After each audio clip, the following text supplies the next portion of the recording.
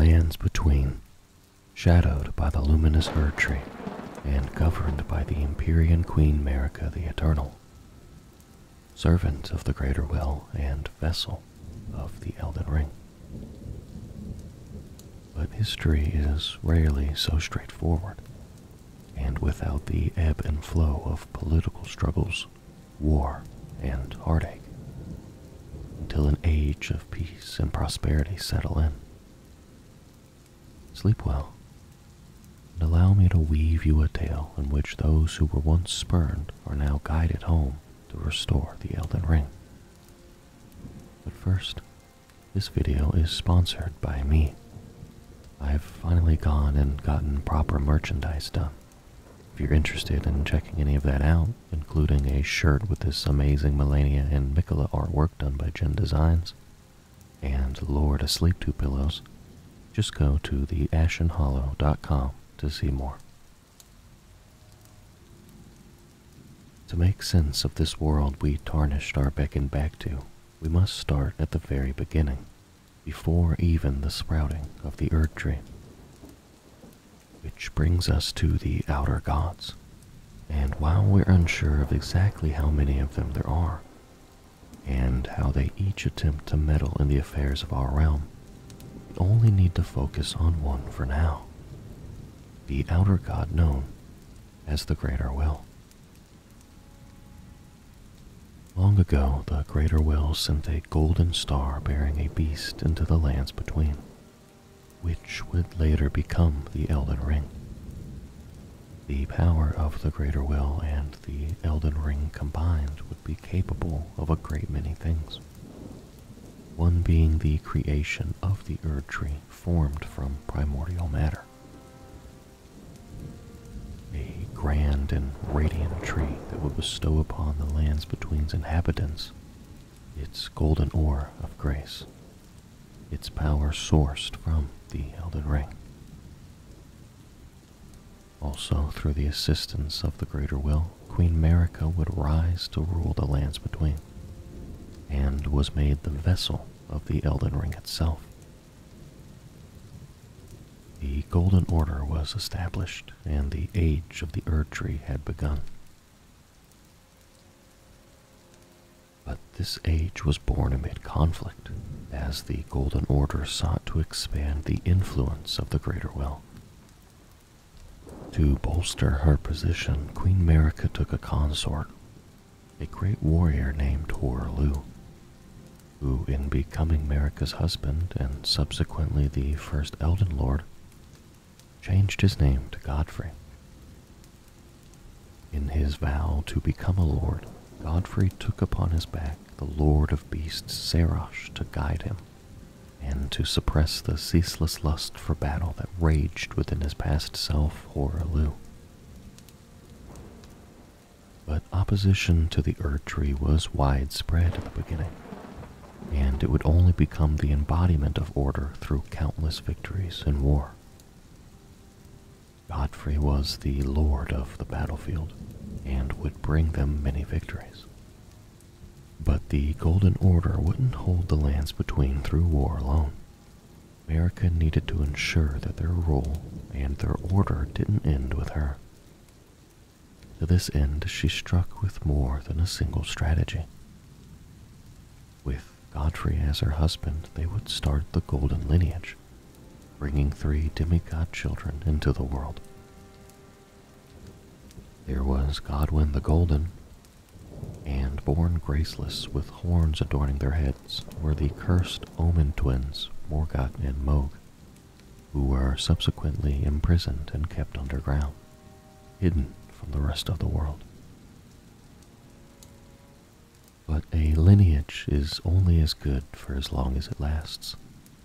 Marika wished for herself and the demigods to have life eternal. Legend says that the Empyreans have wolves for shadows, and Queen Marika was no exception to these shadow-bound beasts. Alakith the Blackblade was the shadow bound to Marika, and she used her shadow for a sole purpose, to seal away destined death. Malekith was a loyal half-brother to Queen Marika, and would imbue destined death within his blade to seal it from the world. And with death sealed, Marika and the demigods could live life eternal. The Order would soon clash with seemingly their most dangerous foe standing in the way of the lands between being completely under the influence. This was the war against the giants, led by Lord Godfrey. The giants held control over the Flame of Ruin atop one of their snowy peaks, a flame that certainly possessed the power to burn the Erdtree to the ground, and the Golden Order could simply not ignore that looming threat, especially considering that the giants were mortal enemies of the Erdtree. But the Order would and could not be stopped, and the giants were defeated despite borrowing the power of a fell god to aid in their fight. With their victory over the giants won, Queen Marika would soon learn that the Flame of Ruin from the giant's forge would never die. So Marika instead inflicted a curse upon the fire giant, so that he would have to tend to his flame for eternity. With the future of the Golden Order cemented and the largest threat to the Erdtree quelled, Marika set her sights to continue expanding the influence of the Greater Will within the lands between. This site would bring war to the region of Liurnia, home to the Sorcery Academy of Lea Rucaria and the Carian royal family. The head of both the Academy and the royal family was a woman named Renala, an extremely talented sorceress whose lunar magic marked her as the Academy's champion, and later its master. And she would go on to establish the House of Caria as royalty. To lead the upcoming battle for Liurnia, Marika would send Radagon at the head of a great golden host. But Radagon is an incredibly interesting character, so much so that it warrants a brief explanation apart from the story. In truth, Radagon was Marika, and Marika was Radagon. They were one and the same. They are two beings residing within one god. This we can learn by casting the Law of Regression incantation in front of Radagon's statue within the Leyendell royal capital to reveal its secrets. Now, there are still unknowns in regards to this revelation. What we do know is that Radagon and Marika were absolutely two separate physical beings. Now, whether they were two beings with a single unified consciousness, or if they each had their own independent from one another, or where things aren't entirely clear. However, it was important to relay that information to you now. The Golden Order's invasion into Liurnia would end up being a successful one, but not through the means they had expected. When Radagon met Lady Renala in battle, he would soon after repent his territorial aggressions, swear his love to Renala, and take the Carian Queen's hand in marriage. The Golden Order and the Fate of the Moon were conjoined, and through this union the influence of the Greater Will would preside over Liurnia, uniting the provinces of the lands between. It is unclear exactly how long this marriage would last, but it was long enough for Radagon and Renala to have 3 demigod children of their own. Their children were General Radon, Praetor Rykard, and Lunar Princess Rani, who was the only Empyrean to be born of the royal lineage thus far. Time would go on, and the lands between maintained the order of the Greater Will. But tragedy would fall upon Lord Godfrey. After all the battles he had led and won, after all of the great enemies he had felled, he would face the Storm Lord alone, and fell even him. But then there came a moment when his last worthy enemy fell. It is said that it was then that the hue of grace from Lord Godfrey's eyes faded. But in truth he was robbed of his grace by Queen Marika. For what reason is unknown. But it wasn't just Godfrey whom she divested of grace, but of his warriors too. Consider this dialogue from Melina, as she speaks the words of Marika herself. My lord and thy warriors, I divest each of thee of thy grace. With thine eyes dimmed, you will be driven from the lands between.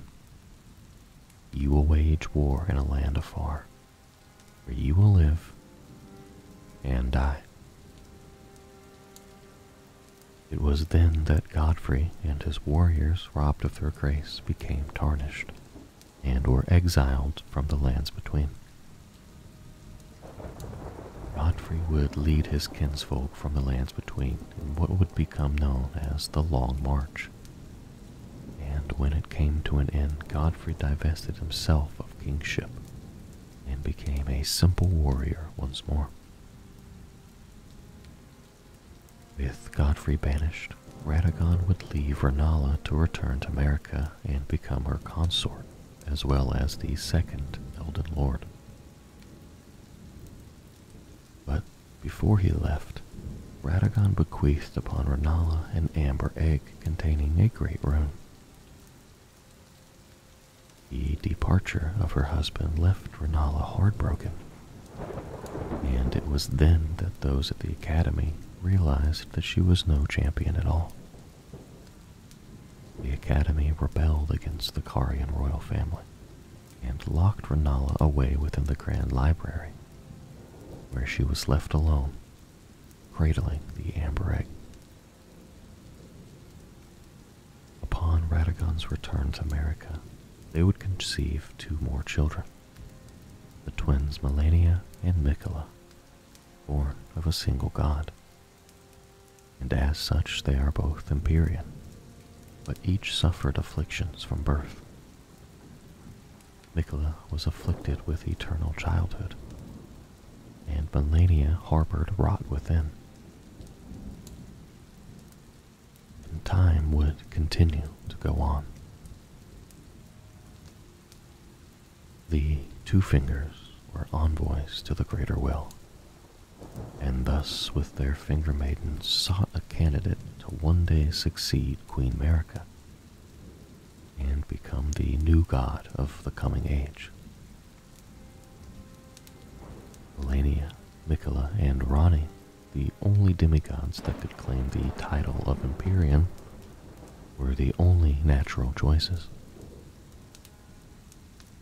But Ranni would not acquiesce to the Two Fingers. She would instead take another direction, leading us to the night of the Black Knives. In conspiring with the Black Knife assassins, Ranni would steal away with the Rune of Death from Malekith, and through ritual imbued the assassins' blades with its power. And in the night of the Black Knives, with their death-imbued blades, the assassins murdered Godwyn the Golden, bringing the first taste of death to the demigods. But in truth, two demigods perished that night. While Godwyn was murdered and perished in soul, Ranni was the first demigod whose flesh would perish. But Ranni did not die. She slew her own Empyrean flesh, as to not be controlled by the fate of the Greater Will had planned for her. She would instead house her soul into a doll modeled after the Snow Witch that had once mentored her. The Golden Order had been struck a devastating blow, the death of one of their own.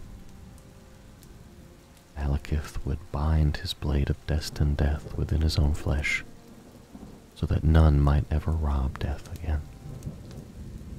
He'd then disguise himself and take on another identity, perhaps to safeguard death that much more. Godwyn, the first dead of the demigods, would be taken and buried at the roots of a great tree. But this would ultimately spell more trouble for the Golden Order, as the power of the Rune of Death would spread from Godwyn's wounds into the roots of the tree. This would later spread the Rune of Death across the lands between, through the roots and sprouting the death roots throughout the realm. And these death roots would give rise to those who live in death, yet another plight in defiance of the greater will.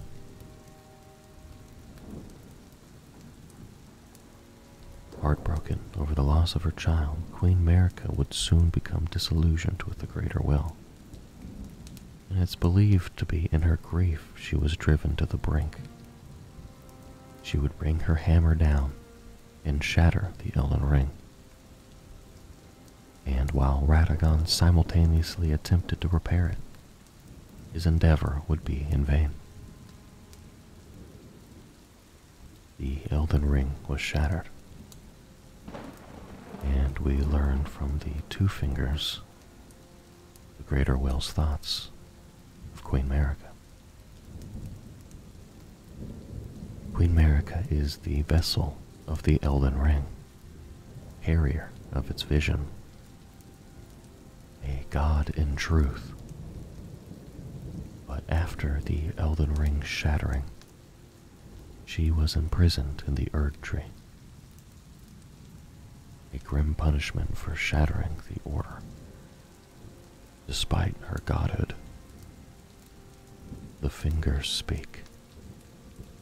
Marika's trespass demanded a heavy sentence, but even in shackles, she remains a god, and the vision's vessel. With the Elden Ring shattered and Marika imprisoned, everything within the lands between was turned upside down. The great runes, the shattered pieces of the Elden Ring, were claimed by Marika's offspring, demigods all. But the mad taints of their newfound power would trigger a war. The Shattering, a war in which sibling would raise armies against one another. A war in which there could be no victory. But not every demigod would fight. Some would claim their great ruins and turn their attention to different goals. Rykard would allow himself to be devoured by a great serpent, so that he might devour along with it and grow and live eternally. He spent his time devouring countless heroes that would become a part of him, in hopes that they would all together one day devour the very gods.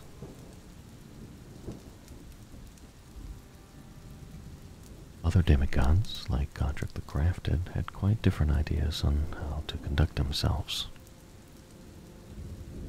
First, he hid himself among the womenfolk to flee the capital, then hid from Radahn in that castle. Then he insulted Melania, lost to her in battle, only to lick her boots rather than die like a man. He has no shame, a big girl's blouse, and to think he's the blood of Godfrey, last of the golden lineage, though you almost wouldn't know it to look at him. But even when the mightiest demigods, General Radahn and Melania, met in battle, still none would leave the victor. They would leave nothing but devastation and rot in their wake, poisoning the land of Caled. None would claim the title of Elden Lord, so all they had gained was a fractured world and the abandonment of the Greater Will. The Greater Will has long renounced the demigods. Tarnished, show no mercy. Have their heads, take all they have left. During the ensuing chaos of the shattering, the twin Omen brothers Morgoth and Mohg, once banished beneath the capital, would find their escape. Though each brother had vastly different ideas on how they would spend their newfound freedom. Morgoth, though he was never loved by the Greater Will or the Erd Tree, still loved it all the same, and dedicated himself to becoming its protector and becoming the rightful king of the Leyndell capital. Mohg would put his faith in a different outer god altogether, the Formless Mother, who showed him the strength in his accursed blood. To this end, Mohg would steal Miquella away from his Halig tree while in his cocoon form. Mohg wished to raise Miquella to full godhood so that he could become his consort and take on the role of monarch. But ultimately, he would never receive a response from the young Empyrean, regardless of how much of his bloody bedchamber he shared. The world was in turmoil, broken and bruised. The Greater Will abandoned the demigods just as they had broken the tenets of the Golden Order during the Shattering. To restore the Golden Order, Greater Will extended its grace back to the once exiled Tarnished, so that grace might grant them life and lead them through the fog back into the lands between, to be guided by the Two Fingers, to rid the demigods of their great ruins, and to stand before the Elden Ring after conferring great runes and becoming the Elden Lord, joining Queen Marika as her consort and restoring the Golden Order and the lands between. But there are many different ways to repair the Elden Ring, and many factions who wish to do so to restore the world in a new image, no longer under the influence of the Erd Tree. And so it all comes down to the Tarnished who would become the next Elden Lord. Will you make the world anew, conferring great runes bestowed upon you by would-be blasphemers? Or would you restore the Golden Order through the guidance of the Two Fingers? Inherit the broken lands between, and make your choice, ye Tarnished, ye dead who yet live.